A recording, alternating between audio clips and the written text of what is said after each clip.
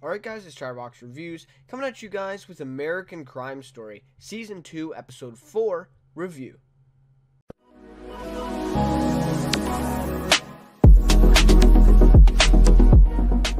Alright, so, I apologize for this one being so late, about like 4 days, late for this one, so I apologize for that one, I was trying to get it out Thursday, and then Friday, and then, stuff just came up, and again, I missed this one live, and I missed recording it too, so it wasn't even on my, PVR or anything like that, so,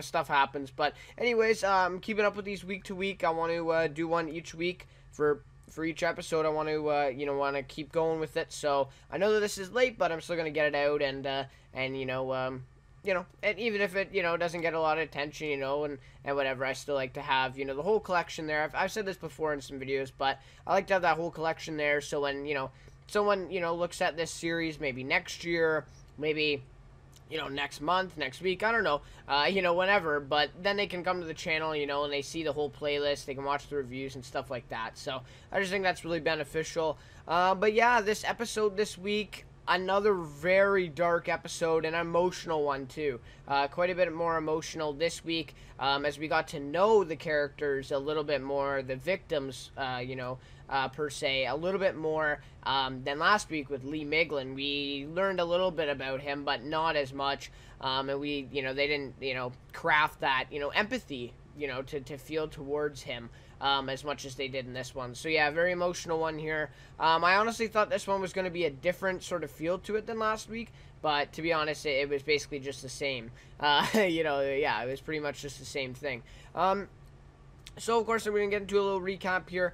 Try to keep it short. I'm going to try to, just recap and then kind of share my thoughts at the end there, with a rating, fair character, and all that stuff, more overall thoughts. So, anyways, we start out this one. Apologize for the fan noise in the back as well. I'm trying to get that fixed for future videos, but for now, that's what it is. I know that it's not too prevalent, but yeah, so just heads up. But anyways, so yeah, we are now seeing 1 week before Lee Miglin's death in this episode, and I said last week this again, and it's really ringing true, right? The story is being told completely backwards, right? Each episode going back in time.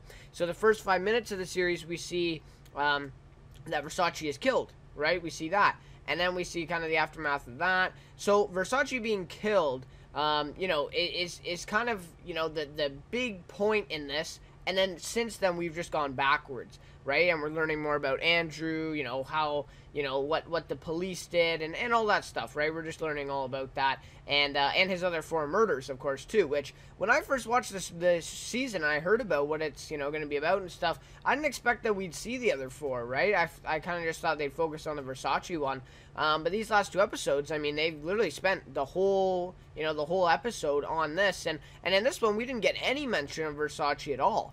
Like none. I mean, last episode, at least he went to the store, but this week, nothing. So, yeah. Anyway, so in this one, Andrew's living with a man named David, who's a big character in this episode. He's about his age, I'd say. Like, I'd say maybe late 20s, mid-20s, something like that. But he's living in his apartment loft there. And I believe this is in Minnesota, right? Yeah, Minneapolis. And we see that little video to start the episode, like Water City or whatever. So that was kind of cool. So yeah, and then he begins to act a little weird. We kind of get the feeling that it's kind of normal between the two, but then he kind of acts weird, like we've seen him before. And he kind of, he's doing something weird with David's dog, and he goes and watches him in the shower in the bathroom, and we're kind of like, getting that feeling. It's like, what is he, like, why is he doing these things, like, what's going on? And of course, we know that something's got to happen here. We know Andrew after, the last few episodes, so basically, then I think he leaves the dog or something like that, and then he tells David that his friend Jeff, or that their friend Jeff, is downstairs and wants to come up. So David goes down, lets him in reluctantly. He doesn't want to go down, but he lets him in. And then when they're going up to his apartment, Jeff tells David that Andrew had stolen his gun, and that he didn't want to see him again, but the only reason, he was back there is for his gun. and he also tells him like he's kind of like he's done with Andrew or whatever, right? So interesting, and we also know now that the three of them are all gay, right? Are all gay. So and then we also got a feeling that Jeff and David were actually together, or at least had some sort of feelings for each other, because at one point they say, you know, like, does he know about us, right? So obviously we get that there too, and Andrew stealing his gun. I mean, like, you know, pretty big deal there for sure. So anyway, so then David opens the door to the apartment, goes in, you know, whatever, and goes to comfort his dog who's barking, and then suddenly Andrew comes out from the corner and strikes Jeff with a hammer in the head. I mean, Jeff is a much bigger guy than Andrew, so I don't think he was really scared of him. But obviously, he didn't expect him to go, you know, at him with a hammer, where he stood no chance. Andrew, you know, he was totally vulnerable at that point, because he never saw him, right? He never saw him. So, yeah, and so Andrew just keeps hitting him in the head over and over and over again. I think they said 23 swings or something, or 22 swings. You know, I think David says that, hitting him in the head until he dies. And I'm guessing he was dead, like, you know, after the 5th or 6th swing, I would say confidently. So he kept going. And this is all in front of David, who we now know who had feelings for Jeff, or at least they were friends, right? So, you know, pretty big deal, and he obviously looks traumatized. I mean, he's kind of shaking or whatever. And then this was a really chilling scene where Andrew just is done with it, and he has the bloody hammer in his hand, and he goes over to David to comfort him with the bloody hammer up against his face, and he's like holding him like that. It's like, you know, like, like, why? You know, like, why were you holding the bloody hammer on his face? It's like, you know, just crazy stuff there, and really chilling too, right, to see that. So then we see David and Andrew, they're showering the blood off of themselves, because, you know, they're covered, right? You know, so is the apartment floor as well. So then David wants Andrew to call the police and confess to what had happened, right? You know, he just wants him to come clean and, you know, work this all out. He's not, you know, I guess he's, like, caring more about that than the actual, like, Jeff's dead body in his apartment. You know, it's kind of weird. But anyway, so then Andrew convinces him that he will serve time. He's going to be in trouble too, because he was in the apartment. You know, valid points, right? He probably will be. And yeah, so just for being there, he could serve all this time. So he hangs up the 911 call, because, you know, obviously he doesn't want that. I think he mentions his dad too, that his dad would, you know, he would care and all that, and then he would get in trouble with his dad and all that. So again, though, I'd like to point out another hung up 911 call. So in episode 2, that old guy, he had 911 dialed because he was phoning, because Andrew, you know, he did that tape on the face thing to him on the bed. He was calling 911. He hung up, and now we see again David's, you know, on 911. They answer, and he hangs up as well. And if you really think about it here, either one of those 911 calls, if they said, you know, just a couple words, maybe this guy wouldn't have killed Versace. Maybe he wouldn't have gotten away with all the stuff he did. So crazy stuff there to think about stuff like that, right? You know, what could a one call, or even like 2 words, you know, like help me or something like that, could have done. So crazy stuff. And then Andrew locks David in the bedroom and won't let him leave. So you're right. So he doesn't trust David. He thinks that David's going to go to the cops or whatever. And obviously, you know, he doesn't want that. So he locks him in the bedroom.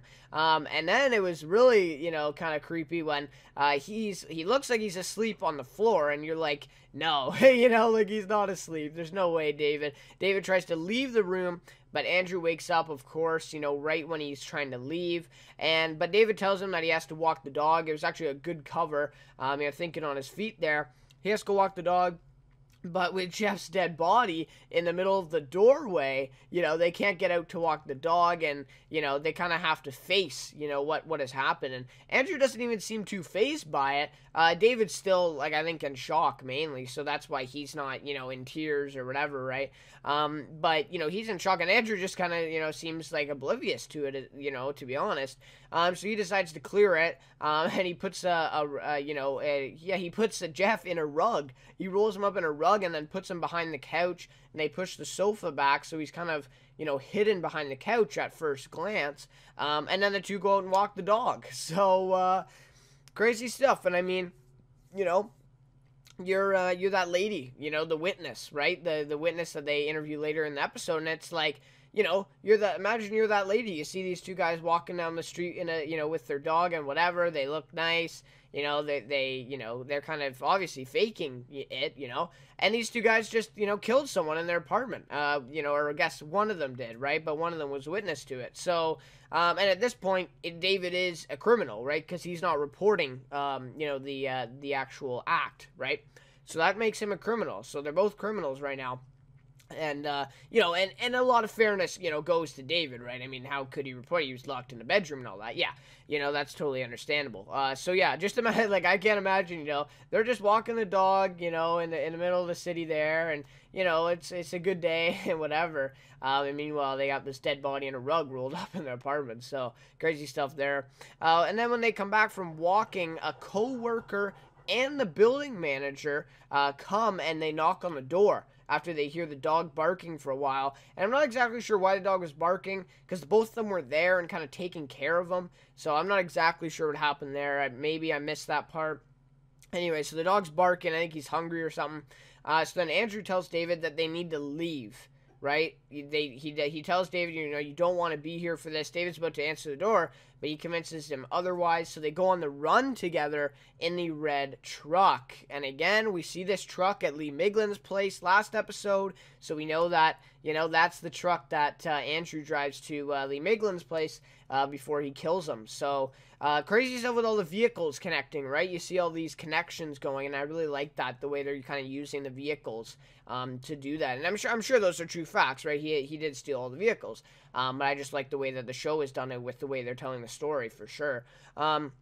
So then the woman, or the women get inside and see the crime scene after the manager opens the door. So they call the cops and the investigators come. I believe, what were they? Detective Tittich and, I don't remember the other guy. Damn. But anyways, the two detectives come, and the investigators come, and they begin to break down the scene. It's whatever. Kind of just seems like normal status quo. But they have some false facts, right? So originally they believe that David is the one in the carpet that is the victim, right? But then they see that so they ask the co-worker, what color is his hair? And she says blonde. And it's like, like, that's pretty crazy, right? The guy's hair is not blonde, right? They look in the carpet, obviously, it's black. And then the worker says that Andrew Cunanan was, I love the way, too, that they mispronounce his last name. Almost everyone in the whole show has mispronounced his last name, and I just feel like that speaks volumes to it as well. I mean, this guy's a serial killer, and you can't even pronounce his name right. That just kind of, goes with it. It's like, obviously at this point they don't know that this was his first murder, right? But anyways, just further on as well. But anyways, yeah, so they figured that it is Andrew Cunanan, instead of David. They think that David is actually the criminal, and Andrew's the victim, so David killed this guy, right? So, they, totally reverses, right? So he's not the victim anymore, and that means that they were illegally in the apartment. So, kind of interesting there, and Detective Tittich makes a good call here, because he wants to get a search warrant before they come back so the case doesn't fall apart. So they have to pretend like they left everything as it is, even though no one's coming back there, and leave, right, to come back with a search warrant. And by the way, Detective Tittich, he was in Breaking Bad. I noticed him right away. He was Hank's boss in Breaking Bad, and as you can see, my favorite all-time show on television. So yeah. And then, so then, of course, they come back a little bit later, Detective Tittich and the other detective there.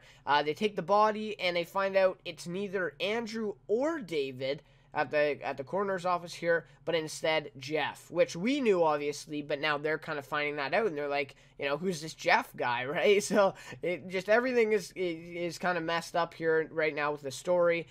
So now they believe that David and Andrew did it together, right? So they think that they're both criminals here, which to an extent is true, right? Like I said, David is a criminal right now because he hasn't reported the crime, but Andrew is the guy who physically, hit him and struck him until, he was dead.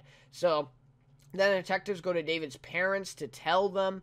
And at this point, I felt like this is when they really built the David character up and really got us feeling that emotional attachment to him. And that's what really made this episode even more emotional towards the end. So we see flashbacks of David and his father when he was younger. And they went hunting and stuff like that. And then also him telling his father that he was gay when he was graduating university. And obviously we see that, kind of effect. And that's a kind of a underlying theme in the whole show is the coming out and being isolated and from society and all that. That's a really underlying theme in the whole show with all pretty much Andrew, all the men he meets all kind of have that same vibe, right? They're kind of in the closet per se still. And they don't want to get out, right? So that's definitely have to mention that for sure. And then we see Andrew and him on the road together, and this is just really sad because we know that David doesn't want to be there, and Andrew's kind of dragging him along. Although David, what option does he have? He goes back, he's probably going to prison, right? So So they stop at a lounge then, and this was a big scene.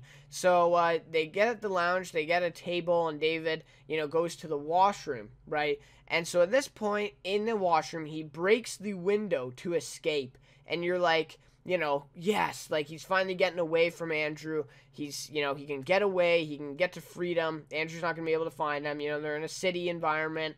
That was the perfect escape, but then a couple seconds later, we see he decides to stay. Now, the question that I have, though, is could he have really fit through the window? I don't know. It was a pretty small window, so I don't know. Maybe that came down to it, too. Maybe he actually tried to get out and he couldn't.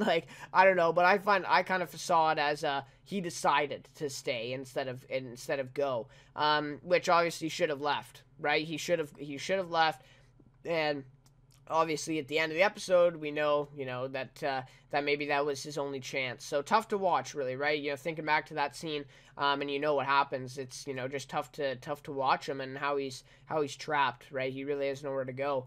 So then we see that when he's gone, we see Andrew get really emotional, and that was kind of a weird turn as well, because we haven't really seen that before. And I'm wondering, maybe is it about David? Maybe that he actually has these strong feelings for David. I don't know. It's hard to take a step in his shoes and whatever for Andrew and get in his mind. But maybe that's kind of what I'm guessing. But he gets really emotional, starts even crying a little bit. But when David comes back, he seems okay, and he kind of smiles and grins again. So, anyways, really, different scene there, but still an important one in the episode. So then we get this, the end of the episode here, and this is tough. This was, the emotional part of the episode. So all this stuff is kind of building up, right? That whole scene in the lounge, we kind of see, David decides to stay instead of escape. So we know that, he's being controlled now, and he doesn't really, have many options. He's kind of trapped, in a sense, and everything starts to fall apart, basically, right? When Andrew and David are having breakfast at this restaurant, right? And David finally exposes Andrew and confronts him because now he's figured it out as well. And he talks about Jeff finding out. Well, he's, also started to figure this out. Even though he's been living with the guy, I think he was there for the weekend, but they've lived together before, they said. So, he's been living with this guy this long, and he's kind of just figured this out. It's kind of, strange to me, but, it's, I guess, Andrew's good at hiding it.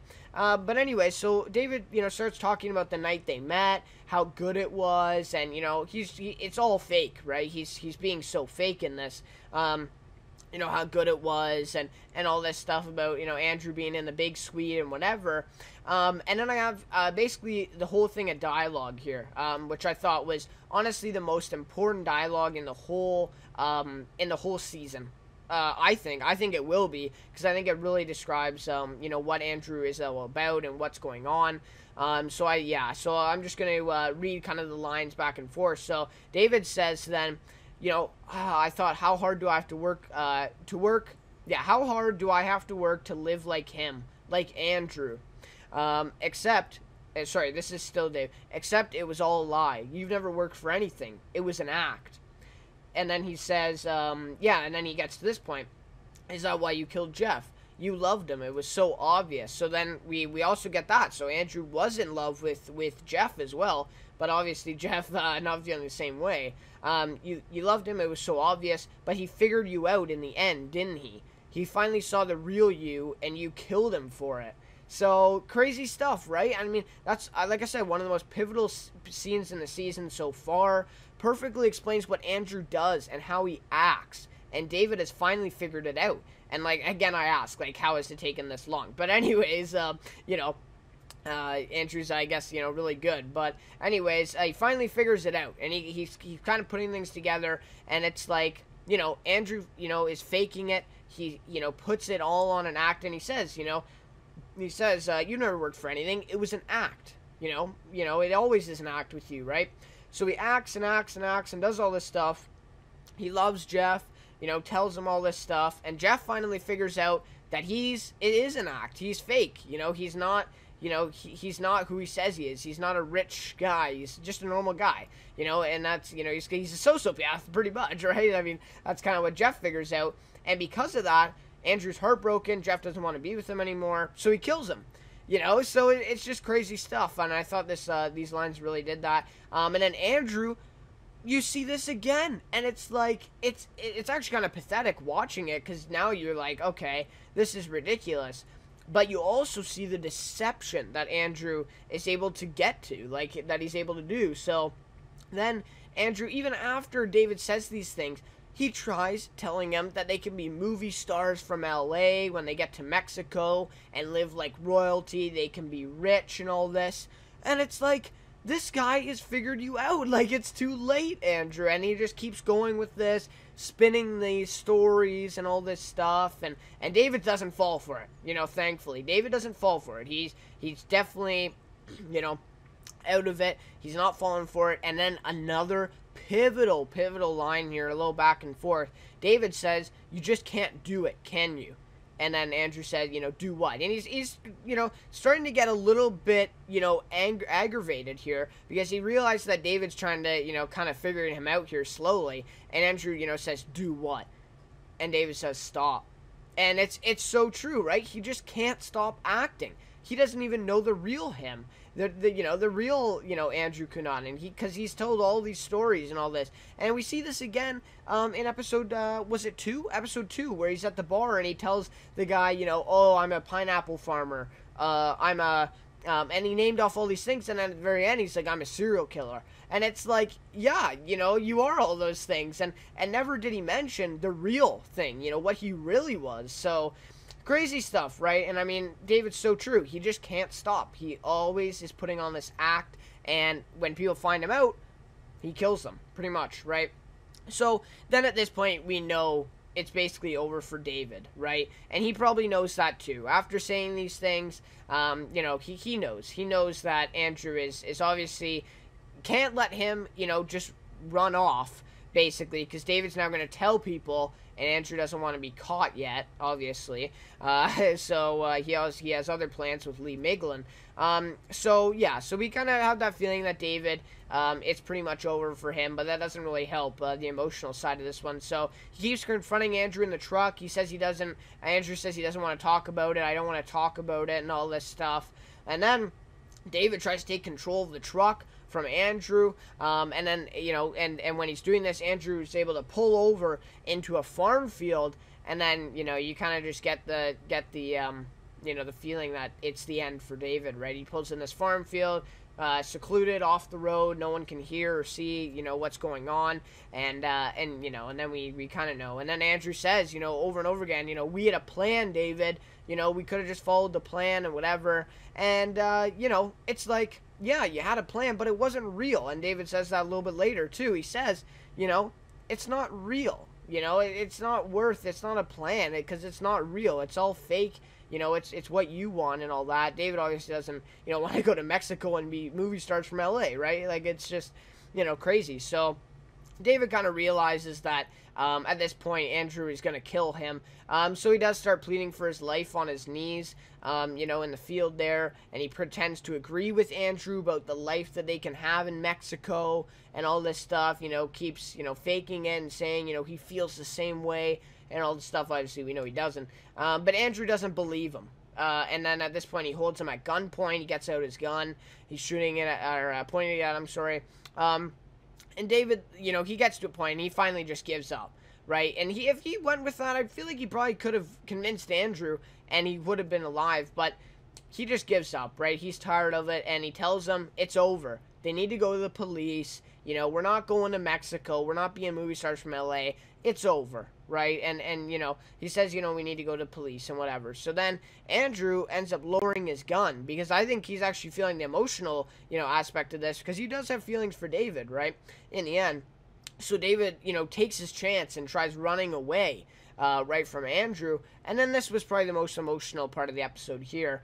We see him make it to the small trailer there, opens the door, closes it, locks it, and we're like, okay, he got away apparently, right? But then once we see his dad, right, he sees his father, and he's holding out that cup of coffee again, and at that point we know it's not real, right? He's imagining this, that's not actually real. That's not reality. And then we see the real, and then we see what really happened, and we know David didn't make it to the trailer. We see Andrew hits David with one of the bullets before he gets there, but he is still alive. He's still alive at this point, but he gets hit in the back by one of these bullets. And then we see, finally, then Andrew stands over him, and this was even more emotional. I mean, this was like, David, has his hands up even, and he's still, pleading, saying, don't shoot me and whatever, and then Andrew, without any emotion and whatever, just shoots him in the head there, and it finally ends his life. Ends his suffering, though, I would say, because he probably would have bled out there on the ground, and for him, to just kind of shoot him in the head, I guess, kind of ended his suffering there. So anyways, I guess there's two sides of the coin to look at there. But yeah, and then this was like the most, over the top, kind of chilling scene in this. It's like, yeah, okay, he kills him, very emotional, and then we see him laying with his dead body, and has his arm around him. And it is really gruesome, too, with his eye being shot out. Like, he's just totally missing an eye in the eye socket. And it's like, it's pretty gruesome stuff. And I made this point last week, but I don't think you're seeing this on any network television. This is FX, right? So, you can kind of expect that. But, yeah, just crazy. Like, he's laying with his dead body. Crazy stuff, and then we see him being emotional about it. It's like, well, then why'd you kill him? Like, and he's really sad, and he wants to lay with him and everything, and it's like, you just killed him, right? So, crazy stuff, really emotional. Honestly, it's just really emotional. They build up all this empathy, they build this character, and then we see him die in the end, which we kind of knew. We kind of expected that he was going to die from the beginning. But yeah, so then, yeah, maybe Andrew did really have feelings for him, right? I think he did. I think in the end he kind of did. And he obviously, I wouldn't say he regrets his decision to kill him, but, he kind of, is thinking about it a little bit more. And then he leaves his body there, gets in his truck, and leaves. And he's off to kill Lee Miglin, right? That's the way these episodes are going, right? It's completely backwards. So we're kind of seeing episode 9 to 1 sort of thing. But anyways, so yeah, off to kill Lee Miglin, and off to Chicago. So that's just about the recap, just about the episode. Now just quickly again my ratings, favorite character, and some overall thoughts. Alright, so in terms of a rating for this episode, I'm going to give it 1 point better than last week. I'll give it a 4.4 out of 5. Again, another dark and grim episode this week, right? Really, and this one, again, was more emotional. I said that at the beginning, but more emotional. They really built up this David character a lot more than the Lee Miglin character, and we really felt that empathy towards them a little bit more, and that's what made it so emotional. Reveals more things, but not all things, right? So it's, just giving us, enough here, and kind of telling us, how Andrew gets to this point, and this one was kind of another episode that just kind of showed us how he got to Lee in this case, and just Chicago. So, yeah, crazy stuff. And in this one, again, it's like, there was no mention of Versace at all in the whole episode. Like I said, last week, at least he went to the store. This week, there was no mention of Versace at all. And honestly, I like this. I like that they're building the character with Andrew, but it is the assassination of Gianni Versace. Like, we haven't seen Penelope Cruz and Ricky Martin, for example, for last 2 episodes, and we didn't see much of them in episode 2 either. So it's like, yeah, I understand the whole background of it and all that, but maybe piece together some current time stuff in here, show the actual Versace stuff. And I think that we're going to get back to that next week. I haven't looked at any of the previews or anything, but next week I think we're going to get back to that. But I don't know, I just feel like if it's going to be about Versace, I get the background development, I get all that, but you gotta have something about Versace in the episode. This just felt like a totally different show, to be honest, in this episode. Not that means it's necessarily negative, just means it's totally different, right? So that's just my opinion on that. I'm sure other people, will have a different opinion. But again, like I said, last season with O.J. Simpson, yes, I know it's a different case and all that. Yes, he wasn't a serial killer. It was just kind of a one event. But that was about O.J. all 10 episodes. All 10 episodes were about OJ and what happened. So, yeah, just a little bit different this season. I wasn't expecting it. So, that's kind of it there. Favorite character for this one is going to be David Madsen. David, right, in the episode.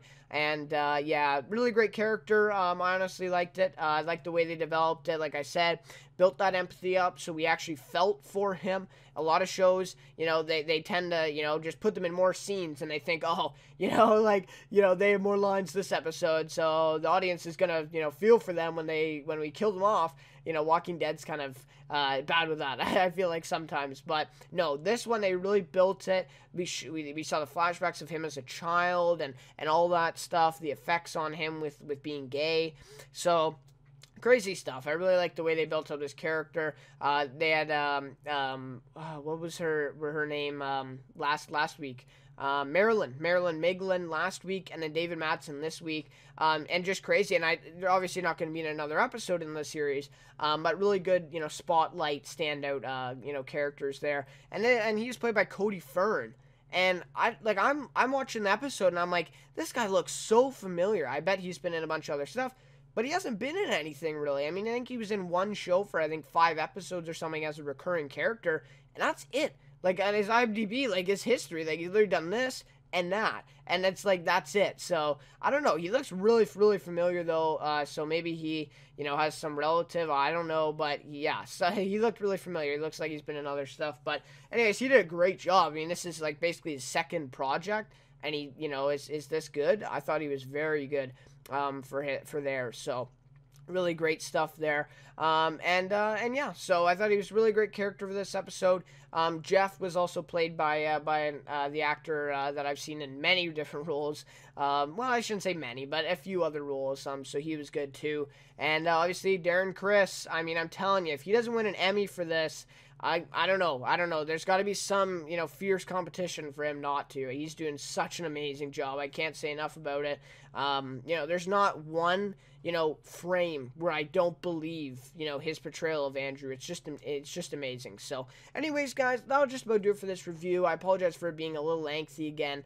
I'm trying to get these down, but with the in-depth recaps, it's just a little hard. But anyways, next week, I'm hoping to be back, or I guess 3 days from now. I'm hoping to be back on Thursday, if not Friday, for the review for this one. And yeah, I'm really enjoying it so far. Yeah, I have some negative things to say, but overall, one of my favorite seasons this year, and I'm really looking forward to next episode. So anyways, guys, thanks for watching. Thanks for the support on my videos, and I'll see you next week for American Crime Story, Season 2, Episode 5.